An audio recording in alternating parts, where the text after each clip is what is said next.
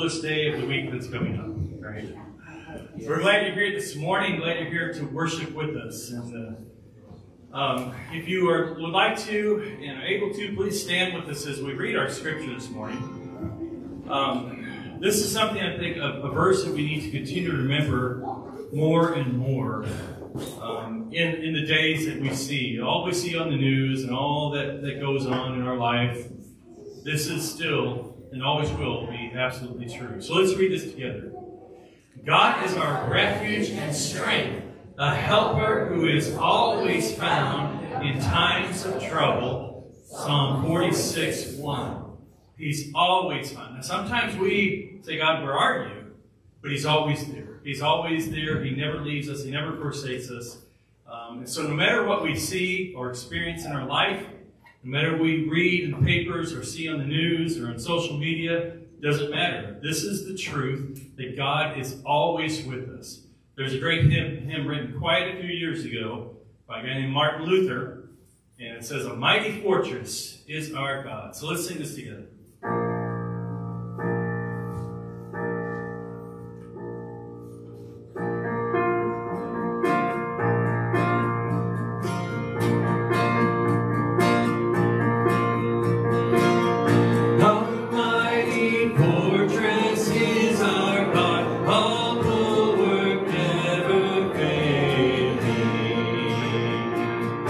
Our helper, he amidst the flood.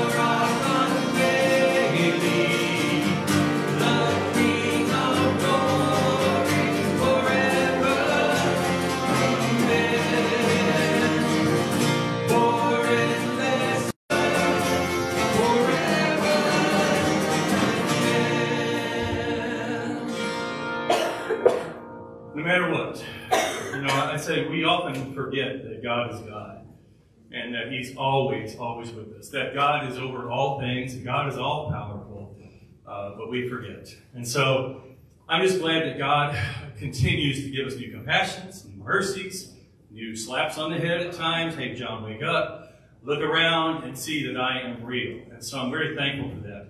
And I'm so thankful that He sent Jesus to us to be our solid rock. So let's sing this hymn together, The Solid Rock.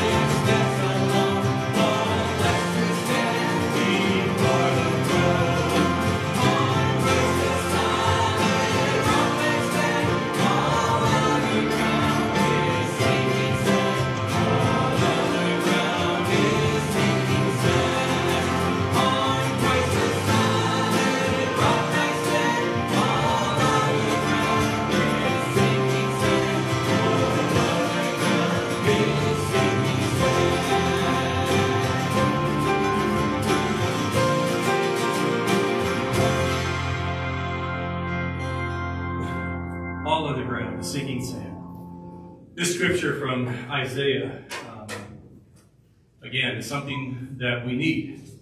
Like more and more every day, upon every day. We see what's going on in the world, we see what's going on in our life, and we say, God, we need you. So let's read this together.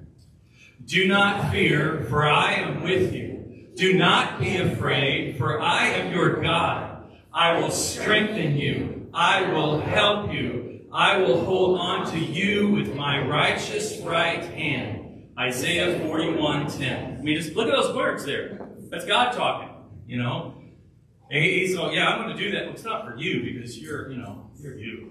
He does that for us all because God is great. This is a new song by the group we sing a lot from Australia called City of Light. Very easy to pick up, but just the words that Jesus is strong and kind.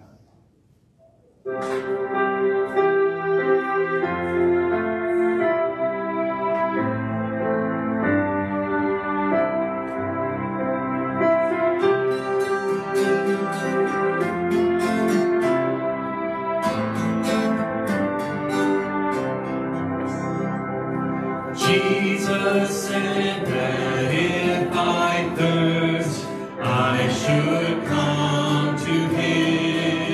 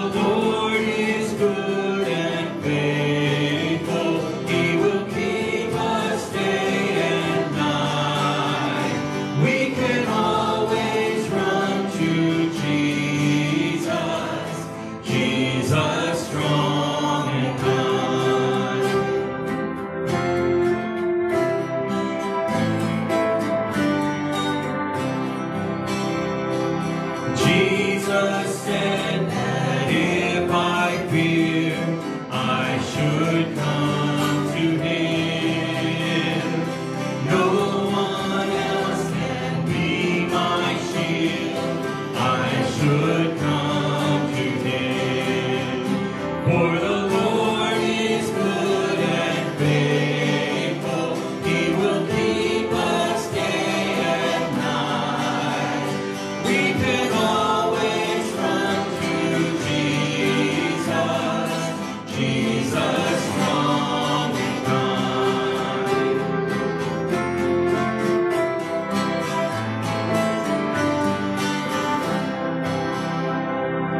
Jesus said, if I am lost, he will come to me. And he showed me on that cross, he will come to me. For the Lord is good and faithful. He will keep us day and night.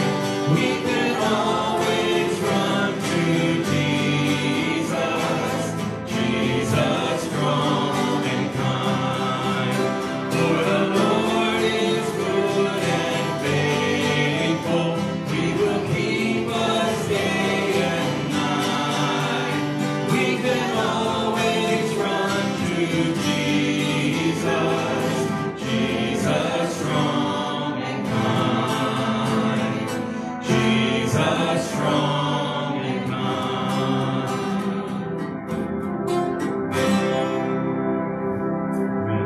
You may be seated, and kids, come on up here to find Ruth. She's got your worship bags this morning.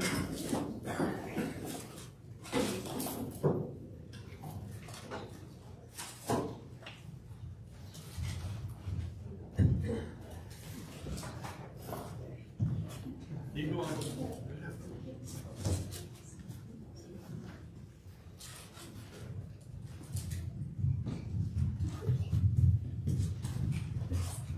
I think I need a bigger teddy bear.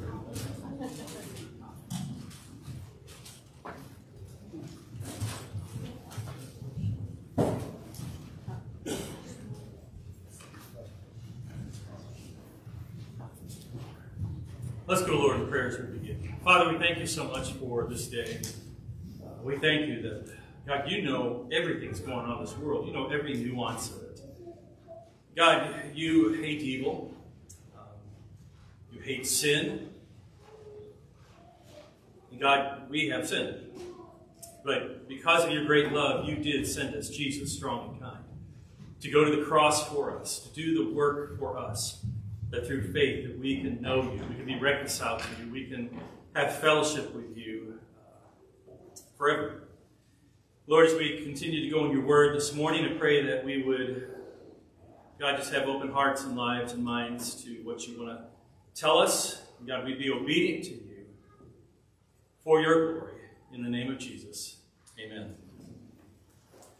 All right, so we've been talking about testimony a little bit. I want to just tell a little story, a little parable this morning. It's not my made-up things, but just something I have read about two different rich men that wanted to make this world a little bit better.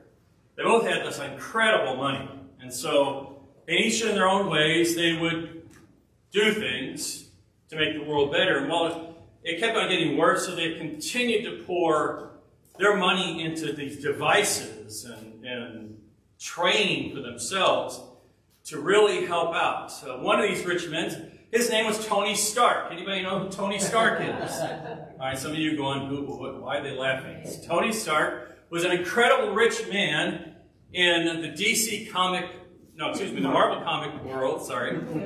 And so he developed this armor, and he had this little hero made, he's inside this, not really, just a little plastic thing. But he made this armor for himself to combat evil all around. Because he just kept on pouring money into it. He was a very ingenious man. Again, this is made up in the Marvel realm. This other rich man, he's from the DC comic realm. His name was Bruce Wayne. Also, just a very wealthy man, very bright man, and some of you are still going out with Bruce Wayne. Well, he is Batman. If you ever walk by my office, these are on my shelf, and they're for a purpose in my office. Because these serve as reminders to me. Now, Tony Stark, both these men came out and started fighting crime like this. And eventually, Tony Stark, they're saying, who is Iron Man? And Tony Stark said, let me tell you who Iron Man, that's me. I'm Iron Man. Because he's kind of an egomaniac. And he wanted everybody to know who he was, what he did. And so everybody knew that Tony Stark was Iron Man. Now, Bruce Wayne, on the other hand, Bruce Wayne was this quiet guy. That's right. He liked listening to music, and but he built all these things, but he didn't want anybody to know that Batman was Bruce Wayne, and so he continued to fight that. He continued to want to do it because he wanted not to get that glory in himself, whereas Tony Stark did, and they're in two different worlds, and so they really don't ever meet. And I'm going to put these away because there'll be distraction for all. But just want to give you that little story as we begin. Because it's kind of like the pride issue that we deal with in our own life. We all have pride. We all want some glory for things. And to a point that's okay. But sometimes we are very much like Tony Stark and say, yeah, it's me, this is me, look at me, you know. Where that's not the greatest thing. Because we know Ephesians chapter 3, 20 and 21 says, now to him, God the Father, who is able to do above and beyond all we ask or think, according to the power that works in us, the Holy Spirit works in us. To him be glory in the church and in Christ Jesus to all generations forever and ever. Amen. God has done all of this. God is God Almighty. We sang about him. And so God is the one who is to have all glory. Romans 11:36, for from him and through him and to him are all things, to him be the glory forever. Amen. What's on there? You know, it's like, so be it. This is the truth.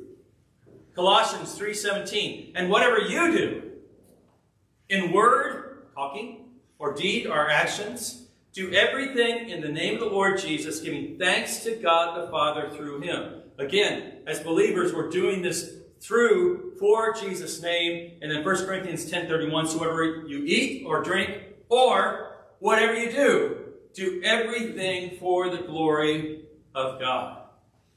And these are so easy to say, so easy to put on a screen and read and talk about, but very difficult. Because, again, we want to be more like this guy and say, hey, look what I'm doing.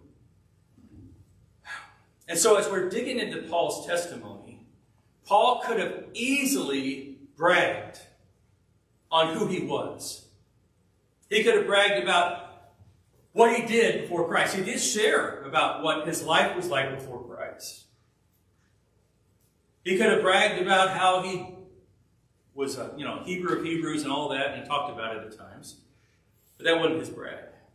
Or he could have been really boastful and said, let me tell you what I've done. And I have gone to so many nations. I have traveled so many miles, and this is on foot and in boats and all this. And now I am that preacher, teacher guy. You know, so if I walk into your church building, oh, look, it's Paul. You know, I'm that guy. He could have bragged so much about himself, about what he's done and how he has taught and how he's actually healed people too. He could be that famous preacher missionary. And so as we looked at chapter 1 of Galatians, we see Paul's testimony that it is the testimony of Christ as we went through this. Remember Jesus Jesus came down from heaven. He went to the cross, died on the cross for our sins, was buried. 3 days later, he rose up from the grave, and he's gone up to be with his Father. But as in our testimony, the cross has got to be the center of our testimony, of our life. That we had nothing. We had to truly humble ourselves and say, God, I have nothing. I am just a sinner. And so we go in belief to the cross, and then we have been reconciled with God. And so now, getting back into Galatians, just doing one verse in Galatians. So if you have your Bible, turn there. After the Corinthian books, you find Galatians, then Ephesians, Philippians, Colossians. It'll be on the screen, but it's always good to look in your own word. Very short verse. This is a verse, if you come, you'll see these. Remember, you'll see these two in my office on the shelf, but you'll also see this verse over my door. And they glorified God because of me. Paul's talking about his testimony. It says, and they glorified God because of me. And so, three parts of this that we're going to hone in on this morning. And they. There are people out there. They. People who do not know Christ. They. People who are not glorifying God. They. And we get around a lot of days every single day of our life. So today may be Sunday, but it's really they day. Tomorrow may be Monday, but it's they day. Tuesday would be they day. All right. Because we're always around they, other people, in our homes, in our neighborhoods, in our city, in our state, at our work, at school, when we go grocery shopping. It's full of they everywhere. And we need to understand something that we so easily forget, is that they need Jesus Christ. Jesus said in Matthew 7:13, he says, enter through the narrow gate, for the gate is wide and I memorized it in a different translation. So, for the gate is wide and the road broad that leads to destruction, and there are many who go through it. There are many, meaning most, who are on their way to destruction. All the days that we come in contact with. Now, they may be really nice, but in their own mind, they're serving themselves. In their own mind, they might be following something else. But it's very broad. Very broad. There's so many that are going to destruction. Luke 10:2, Jesus says, he told them, the harvest is abundant, but the workers are few. Therefore, pray to the Lord of harvest to send out workers into his harvest. I think I've shared this before. On my phone, every day at 10:02, a little silent alarm goes off to remind me to pray for workers to go out to the harvest. By the way, the very next verse in Luke 10:3, Jesus said, hey, go. To you guys who are praying, go. And so, but he says it's abundant out there. And I think we in our mind, we get confused with nice. We get confused with moral people. We get confused with clean yards. We get confused for people who drive well on the interstate, except there's none of those. We get confused so often because of that. But Jesus says there's so many, most are on this broad road to destruction. And the harvest is abundant. And this is all dealing with they. We have days in our family. Again, we have days in our neighborhood. We have days in our communities. We have days at work. We have days everywhere we go that need Christ. And so when Paul said, and they, he had been experiencing a lot of days as he traveled. But it says then in that verse, and they glorified God. Now when we talk about glorifying God, that's a word, it's a thought that's like, how does that happen? You know, and it's kind of hard just to define, but there are some elements to glorifying God. He says they glorified God. This is even different. Because some of those days who are now glorifying God are those that Paul had talked to about faith in Christ, about repenting and believing. And those people now glorified God because they became part of the family of God. They became God's children through faith in what Jesus did on the cross. They glorified God. And that is the first step of how do we glorify God. It's to trust in Christ. To give our life to Christ. To believe, to follow, to repent from our old lives, to turn to Him and follow Christ. But others have glorified God because, kind of in the context here of Galatians 1:24, they glorified God. They, meaning that they had heard about Paul's conversion from being a very religious guy, but but again, more like Iron Man, of saying, hey, look at me. They saw Paul's life. They heard about Paul's life. And they were like, God, this is what you've done. They glorified God. They glorified God because they saw examples. And that's part of us when we're thinking about and they. Living the examples of following Christ. So that they will glorify God. Matthew 5:16. Redonda's got this verse on the side of her glasses, by the way. Got to make sure you have the right glasses. This is her photography verse in her business. And it says, you know, if you've been around church, you've heard this verse.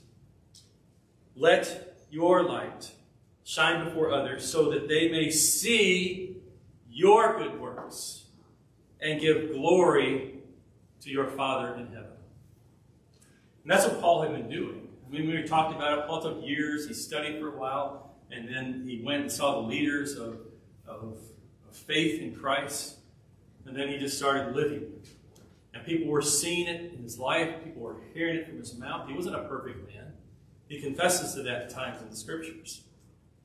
But it was all about they glorifying God. They seeing in him. They hearing it from him. And that's what this last part is. And they glorified God because of me.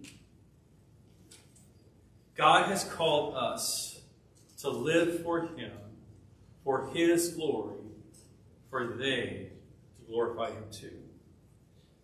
We are part of God's salvation plan. Every one of us. If you come to faith in Christ, yes, it is God. It is his work. It is the Holy Spirit who convicts us, who leads us, who teaches us. But it's because we saw and heard it from somebody else. We are part of that salvation plan. That's why that because of me is very important. And so in my office, I have and they. And then the biggest part is glorify God, and the small part is because of me. Sometimes I so often want that because of me to be much bigger. Martin Luther, who we sang the song earlier from, he said, God does not need our good works. Let me just stop right there. God does not need our good works. He doesn't. He's God. It's not like he's going, what am I going to do? I hope they're good, so no, God's God. But your neighbor does. They do. The people in the grocery store, in your neighborhood, in your family, in your work, wherever you go, they need to see good works. And they glorified me because of God. I call this biblical dyslexia. We switch it around. Because this is kind of, it's not in the Bible. Yes, that's why I make sure you understand. It's not in the Bible. They glorified me because of God. Because we like this. Yes, God, you're using me. Yes. Yeah, glory to you, but look at me. Let me tell you. Let me just, me, I'm transparent and honest. Almost every time I'm preaching, I'm God, I hope I do a good job, for the people. I mean, that's part of it, but my priority should be, God, I want to glorify you, to teach and to preach correctly. And I want my life to live this. But I struggle with this. I want to be glorified. I want to be lifted up. Good message, preacher. Yes, that's what I want, I mean, you can say it. It's okay. Honestly say it. You can go out and say, that's dumb, John. Where do you feel? I hear that at home a lot. No, I don't. My wife is very encouraging. But we struggle with this. But Tony Stark saying, I am Iron Man. I said, God, yes, you're involved. You're involved, God, because, you helped me and do that, but I want them to look to me. Yeah, because we do that in all of our abilities, right? I mean, God has gifted us. Some with athletics, some with brains, some with all these different things. And we want people to say, man, I like that. And it's okay as long as it doesn't get to the point of being that is our main focus. Because if that is that, then who is God? It lifts us up above him. writer of Hebrews, I don't have it on the screen, in chapter 12, he says, he's making this comparison, have you shed blood like Jesus did? No. So who am I compared to Christ? Nothing. That's why it has to be towards him. Psalm 115, verse 1. Not to us, Lord. And I love the repeating. Not to us. Make it personal. Not to me, Lord. Not to me, but to your name give glory because of your faithful love, your mercy, your grace, because of your truth. And so when we're living glorify me, we're not acknowledging God. Yes, again, God has gifted us. He has gifted us in many different ways. But if it's for me or because of me, for me getting glory or because of me, God getting glory. Because they are to see our good works. You are to see his good works in me being obedient to God. Again, I'm going to fail. I have failed often. But also because of us as a group. They need to see our good works. Again, that's why I have the salt shaker prepared to remind myself. Jesus said, you're the salt of the earth. And this is what church is. Most churches. We're just a bunch of salt in here. Yeah, you all come and see how good we are. Even come on here and see how good God is. But I know you're yelling at me. That's the salt coming out. That's what we're going to be doing today. Individually and as a body of Christ. The glory is not to go to me, although I want it at times. The glory is not to go to us, although we want it. New Hope Baptist Church, we are that church. Yes, sir. Nope. The glory goes to God. He is the creator of all things. The glory goes to God because he's the one. I can get some salt in my eye. Something's burning. That's part of my foolishness that gets me in trouble quite often. But we aren't the one who loved us to send his only son to die for us. We were the rebels. We were the sinners. While we were still sinners, Christ died for us. That's why the glory is to go to him. And if we need reminders of that, every single day we have a reminder.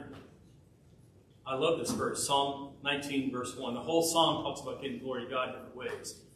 But we just have to go outside. It says, the heavens declare the glory of God. This is why evolution has so messed up so many people. Because evolution says, the heavens declare we just came somehow out here. Through billions of years. They keep on adding to it because it doesn't work out in their math, so they have to keep on adding trillions. So it just, but God created this world to point us back to him. The heavens declare the glory of God. The heavens, talking about the sky where the birds are flying around, the clouds are floating when the wind comes and the storms come and the rains come and the snow come. Those declare the glory of God. The stars up there, the expanse proclaims the work of his hands that God calls out. He knows every star by name. Trillions upon trillions. Oh, that's too much. He can't do that. Oh, yes, he can. He knows each of our names. He knows how many hairs are on our head. He knows when the birds go up and down, when a bird lands, or a bird dies, or a bird is born. He knows it all because he's Almighty God. So far above us, so much more than us. And so when we forget that, all we have to do is walk outside. We can stay inside so we get electricity. How's that work? That's not magic, you know. But science, all that, all we have around us is because God put wisdom into people's lives. This church should be declaring the glory of God. Individually, as a body, declaring the glory of God. And they glorify God because of me. And let me tell you, I've read the Bible many times, but it wasn't until just 4 or 5 years ago where this just penetrated my heart. Because this is a verse, again, it's on above my door, so I leave my office, I see that. And I try to live it. That they need to glorify God as I'm glorifying God.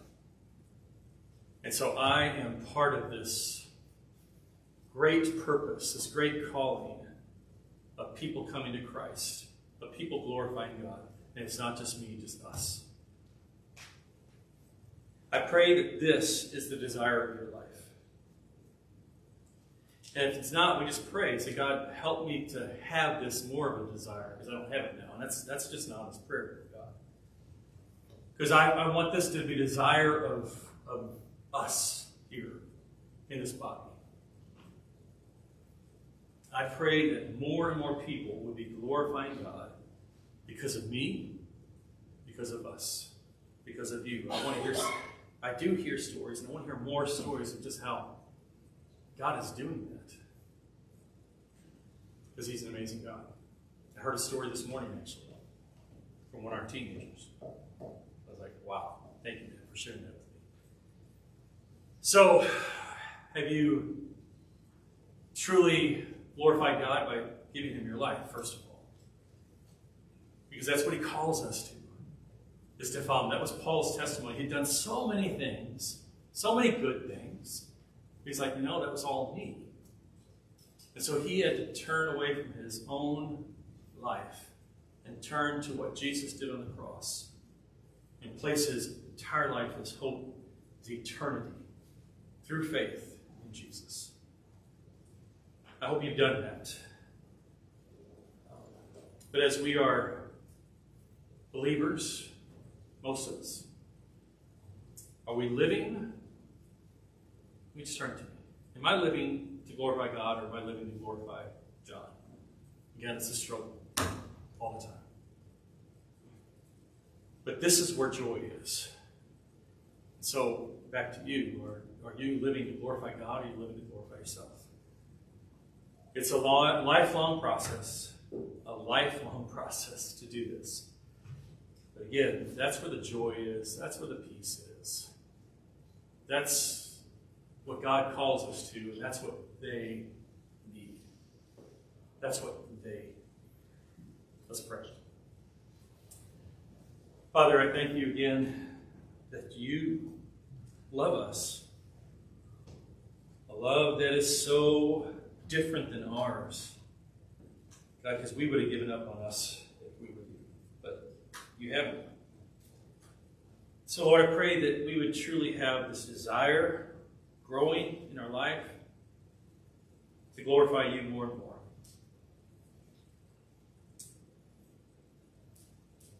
So that our testimony, when we die, something that could be inscribed on our tombstone would be, they glorified God because of me. I pray this in Jesus' name. Amen. Let's stand as we sing this closing song. Glorify. We will glorify the King of Kings. We will glorify the Lamb. We will glorify the Lord of Lords, who is the great I am. For Jehovah reigns in majesty. We will bow before his throne. We will worship him in righteousness. We will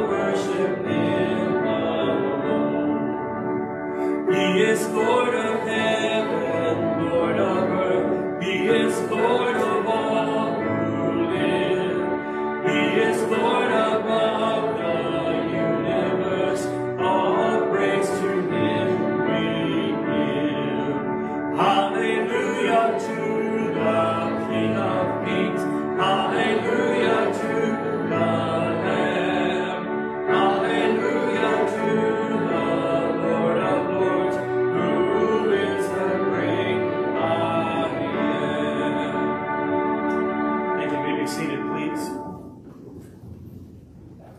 Wow. Getting out early today. Don't expect that. Let's go through some announcements again. All the announcements, the notes, all the scriptures, you can find it. You just click on the bulletin part of our website to see. Just as a help to see what's coming up too. Prayer requests, there's some yellow sheets back there you can fill out and put them in the slot. I love looking in my box and out there and going, it's yellow slip. Yes. So I love praying, and I know that other people are praying for people. I mean, it's not like you have to, but it's if you'd like for me to pray also for those people. We're also praying for those Who's Your One. We're ending the 30-day campaign on Tuesday. I've been praying. Doesn't mean you stop praying for these people. But I hope you've been encouraged for those who receive our texts, getting the scriptures every day. It's kind of a little prompting. Probably do that as an occasion now to prompt about praying for the lost through our texting program. If you're not getting to texts, please let me know. We'll add you to our text. We send out announcements and other things, prayer requests also do that. Upcoming birthdays. Lee's birthday is today. There you go. He had a Sunday birthday, so you got last week recognition and this week. Next Sunday, we're not going to recognize your birthday, sorry. But happy birthday, Lee. Diane has a birthday this week. Happy birthday, and then Emmy Stevens, she's not here this morning, but she is turning a year older. I have no idea. How old is she turning? Anybody know? All right. Grandma's downstairs, so. Yes. My granddaughter's here. This is my daughter, Hannah. This is Caleb left because he was not feeling well. I cooked for him last night, so that's the truth. So we'll go. Let's go visit. I pray for Caleb. They're leaving, and our granddaughter and their dogs are leaving after lunch today. So just pray for them, especially if you get sick. So then anniversary. You seen this? All right. You have an anniversary coming up this week. It's not up there, but we have 4 that are going to Bible camp this week. They go tomorrow. They leave tomorrow. Aaron O'Brien is driving them down there, so pray for this travel mercy. Change his plan under. Oh, change the plans. No, Melissa's driving now. All right. Lots of prayer. All right, lots of prayer. But it's going to be, you saw the temperatures, so just pray for they're wise down there, but just pray for the children. Pray for everybody. Check on your neighbors. Make sure everything's okay during the week or during this time. Tomorrow, Mama B's. 9:45, or whenever you want to get there, right? We'll welcome you. We go down and sit and chat. It's just a great time down there. They love us being there as a local business, but it's a good time down there as we just drink coffee or tea or other things. Men's prayer we have on Wednesday morning, and I got a blank slide there for you. Wednesday morning, so we pray downstairs, and then we go to Denny's afterwards. Wednesday night we have our study in Ecclesiastes. We looked at love and hate last week. We're finishing up with peace and war in Ecclesiastes 8, because God says there's a time for everything. It's very hard to wrap our minds around this. But God says there's a time of peace and a time for war. So we studied that 6:30 to 7:15 on Wednesday nights. All right, next slide. This coming Friday night, it's a hard to read slides. Let's tell you what. We're part of a Quad City Area Baptist Association, and there's a revival Saturday night at 6:30 at Northcrest Baptist Church. The top right guy there is Kevin Jones. He's from IBSA. Great man of God who loves the Lord, who loves the lost. And he'll be preaching. So if you'd like to go, that's this coming Saturday night at 6:30. Bible study next week at 9:30. Worship at 10:30. We're continuing on. We're going to be going to chapter 2 of Galatians, by the way. All right. And I love how God is God. Back when I started my year of what I want to preach, I wasn't really planning ahead on summer things, and we've had some changes. So what I preach today is very pertinent. It wasn't on purpose. It's just how God ordered these things out. But June 28th, again, we are the polling place of Coal Valley. And so we usually have between 600 and 800 people come through this facility downstairs. We haven't been able to the past year and a half or two because of COVID restrictions, but we are handing out cookies and have water and drinks for people.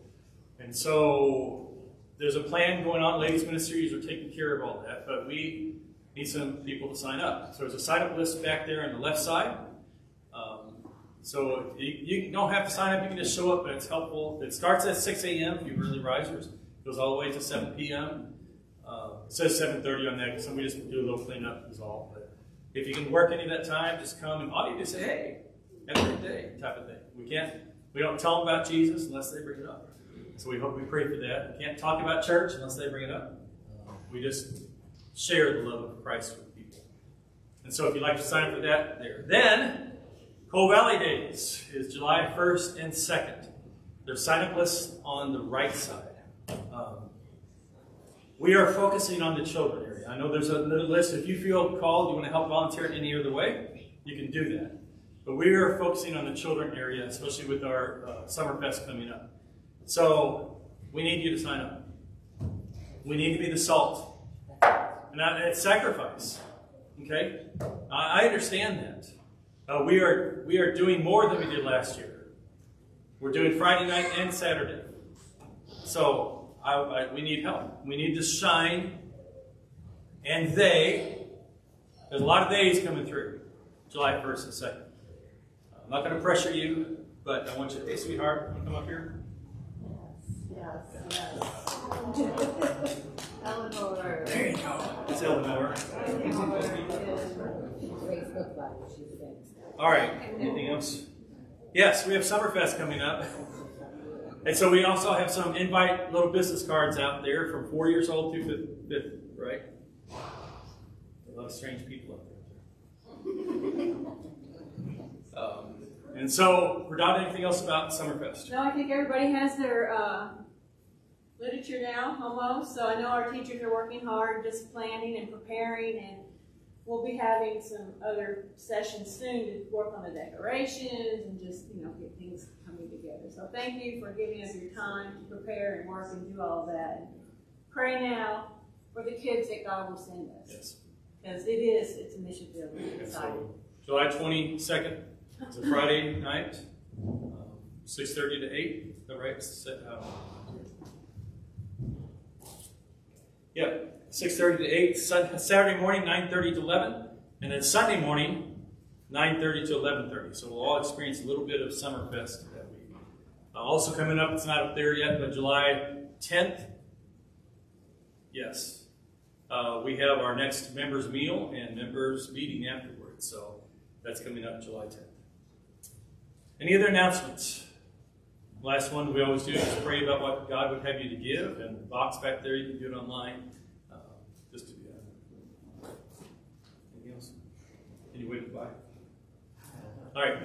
Well, God bless you all. And think about and they glorify God because of me.